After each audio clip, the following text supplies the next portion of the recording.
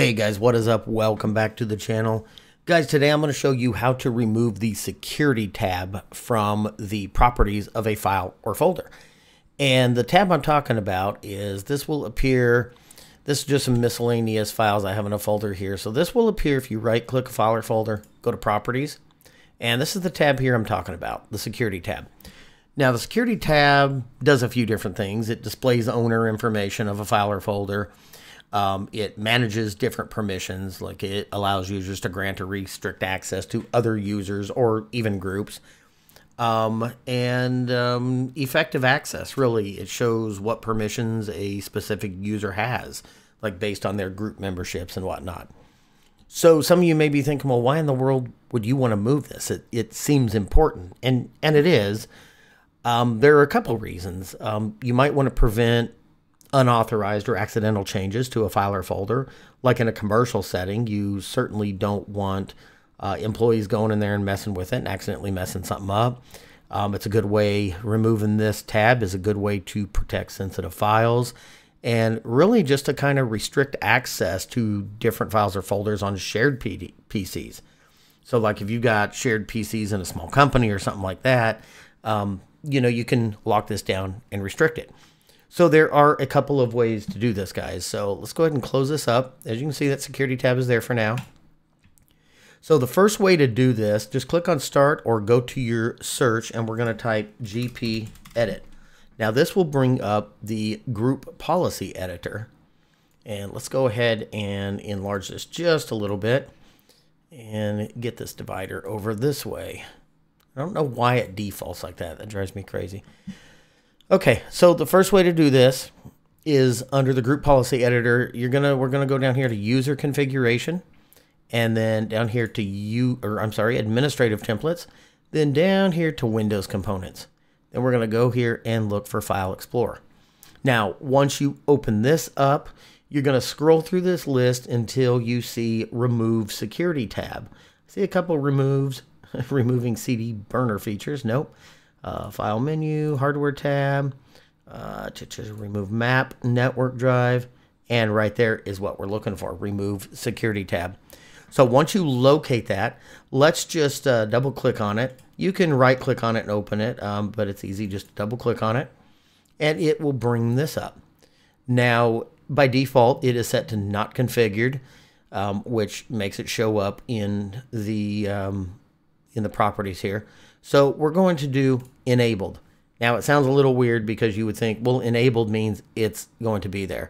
But no, because we're enabling the policy to remove security tab. So once you have that enabled, go ahead and click apply. Now you will notice if you right click on miscellaneous files again, come down to properties, the security tab is gone. So that is the first way to restrict that. So let's just go ahead and cancel that. And just to show you how easy it is to bring it back, you can click that to not configured, hit apply, right click in properties, and the security tab is back. So we know that works through the Group Policy Editor. Let's go to the second way to do this, and that is going to be in your Registry Editor. So we're going to click Start or go to your search, and we're going to type regedit, and this is our Registry Editor. I do recommend that you back up your registry before making any changes. I do have videos on that, so before you do this, I do recommend backing up your registry. I've never had any issues, with that, but it's always a good idea to have backups. So once you have your registry editor open, we're going to go here to HKey Current User. Then we are going to go down to Software. And of course Microsoft, because that is what we're dealing with here. And then all the way down to Windows here, because that's also what we're dealing with. And then we're going to go to CurrentVersion. There's a lot to it, guys, but we'll get there. And then we're going to go down to Policies. There it is. And then we need to go here to Explorer. Now, some of you may not have Explorer here. By default, I know Windows 11 does not place Explorer here. So what you need to do, if that is the case, it's simple. Just right click on Policies, do a New Key, and type in Explorer with a capital E and hit enter, and you'll be good to go. So I don't need to do that because I've previously put Explorer in there, so I'm going to delete that, but that's how you guys do that. So over here on the right hand side, what you're going to do is you're just going to simply right click. You're going to do a new DWORD 32-bit value, and you are going to name it NoSecurityTab. And it has to be exactly like that with the capital N, capital S, and capital T, and all run together. Otherwise, this will not work. Again, it's all going to be down in the description below, including the group policy instructions and the instructions for the registry editor. So once you got that named, go ahead and click off there, hit enter. Then we'll come in here and double click this. And right now you see this as a value data of 0. We're just going to go ahead and change this to 1. Make sure you're staying on hexadecimal here and hit OK.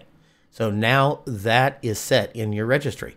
So let's go ahead and right click here and properties. And as you can see, that security tab is gone again. Now, if you decide that you want that back, simple, just go in here, change this to a value of 0 and hit OK. And again, if you right click the file or folder, properties, that tab is back for you. So anyway, guys, that is it. A simple way to go ahead and remove that security tab or hide it. I guess it does both in a way. But yeah, that is a simple way to do that. If this was helpful, click that thumbs up and consider subscribing. Thanks, guys.